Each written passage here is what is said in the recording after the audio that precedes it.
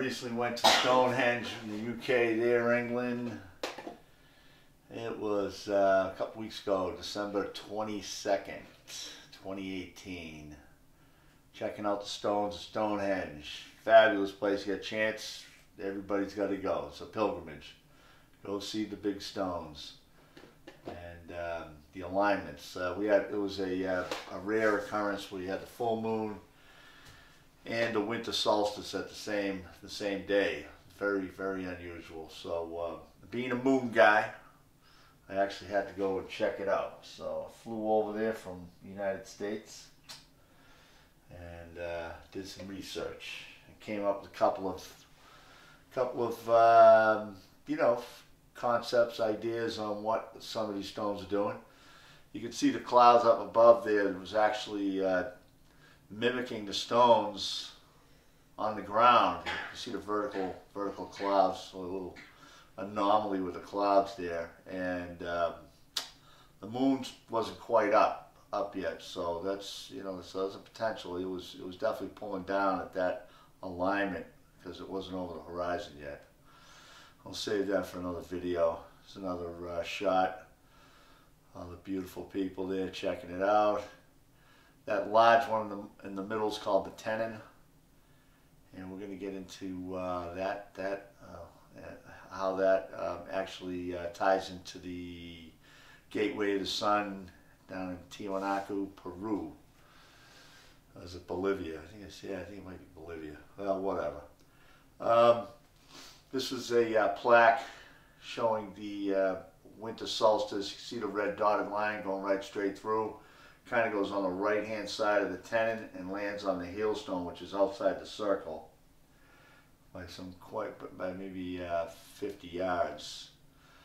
And it shadows. When it comes down to the moon and the sun, we're working with shadows. This is how readings are taken. This is instrumentation.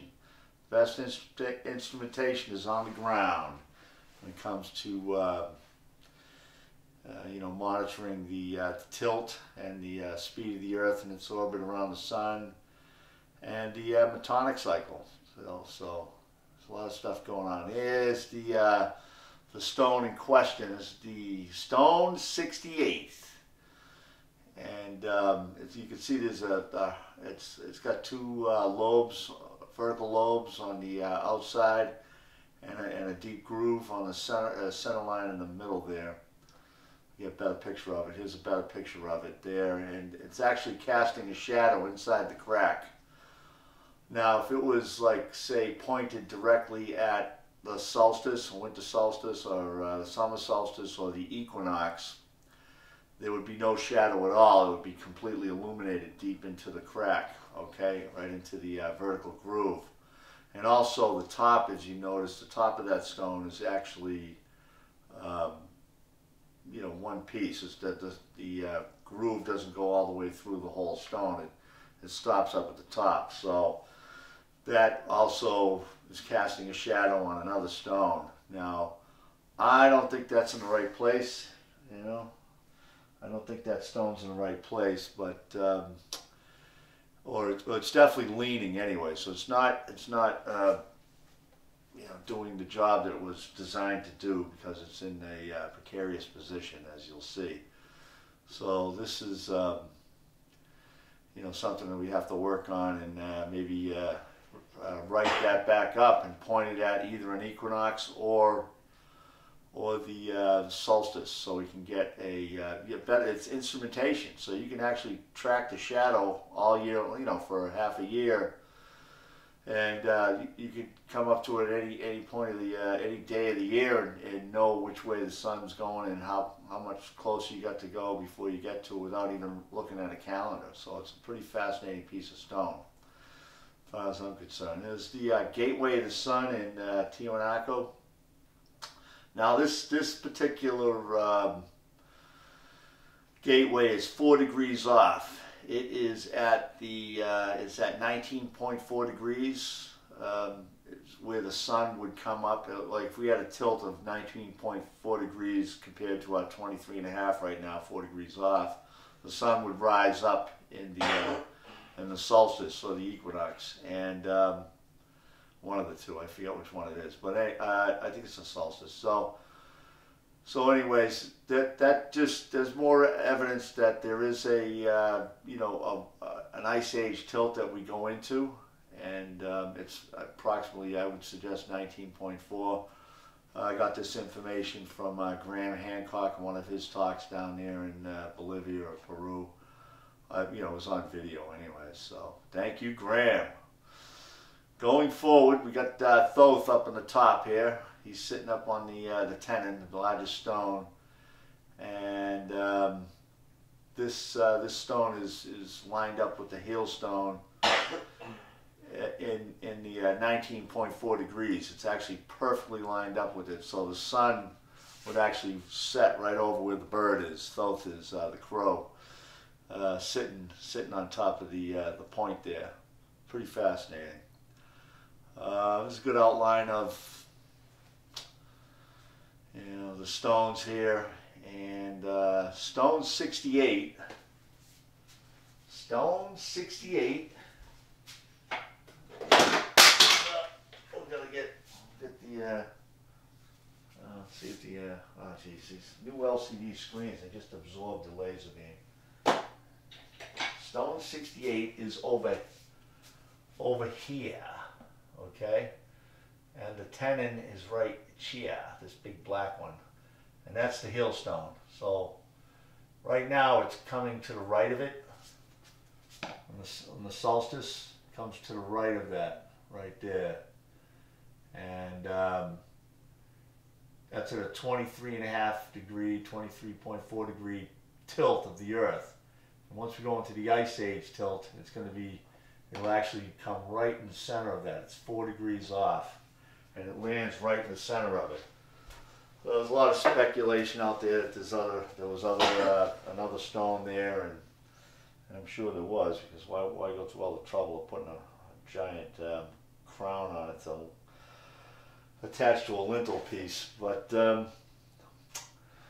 that's either here or there. So I put some lines on there. They're not like, perfectly accurate, but 4 degrees actually goes into the dead center of that stone. And then you can see there's another stone in front here also. So that's definitely, I would say, evidence that there is, an Ice Age correlation between this whole site, which I'll get into another video. I'll get into what I'm getting from this site and what my ideas are, why it was put together, and all these barrows and long barrows and round barrows and circle barrels and everything else. So there's the heel stone.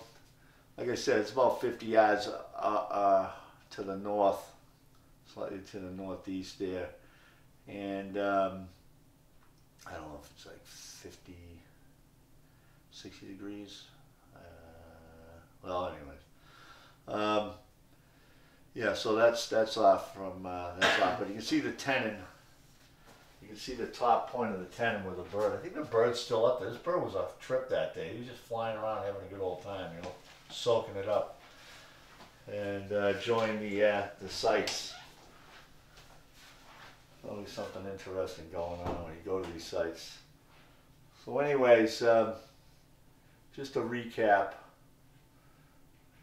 This stone right here is in my mind instrumentation. You don't go through all that trouble to hone and carve this type of material just because it's something to do. You're bored. It's a Sunday and you want to make time pass. So obviously you can see the shadows working in there, and I think it might be pointed to the equinox. I'm not too sure. You can't get to these things. I mean, you have to have some kind of private access, pay a bunch of money, and check for these to get in there and do some real measurements. So hey, I know I'm just a newcomer at the henge here, so I'm just putting my ideas out. It's a collective consciousness, not a competition, and obviously there's something going on here. with these alignments in this stone, but as you can see, this is a full top up here. The groove doesn't go all the way through; it just stays there.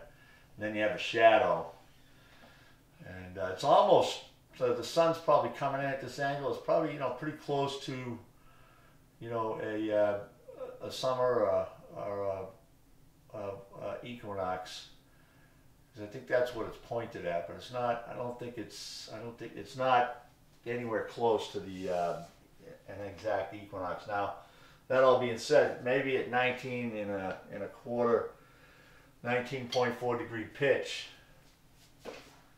tilt rather, the Earth tilt, it might have lined up perfectly. So that's probably what's going on there. Anyways, it's a short video, 10 minutes. There's not much really to add to it. Just putting out an idea, a concept. I don't think I'll get the Nobel Peace Prize for it, or to get run out of town. But also, you can see a face right behind here. It's pretty trippy. Get the two eyes.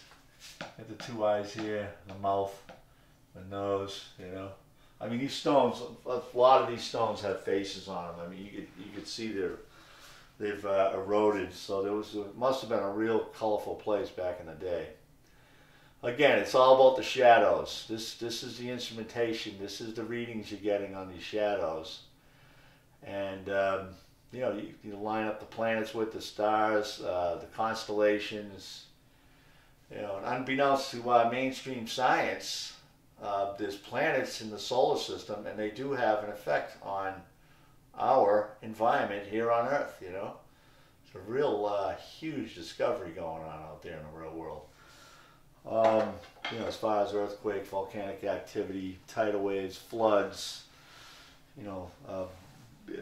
biblical proportion stuff too, beyond biblical proportions. So, all right, I got a couple of books, Pyramid Gravity Force, and as a website, and also wrote a book with my esteemed colleague, Wendy Salter, and we got a book here called There Is Something About the Moon. And it's good stuff. A lot of new concept, a lot of ideas, a lot of discoveries based on physical, acceptable, repeatable evidence and today's science. So, if you're interested in this type of stuff, check it out. Also tells you why we go in and out of the ice age. It's actually mechanics. Unlike most of the other theories out there, there's no mechanics. It's just theories without any evidence or any physical evidence, but that's science. You just go on with what you have. So anyways, hit me up with some comments, likes, and subscribe. John Shaughnessy here at your service.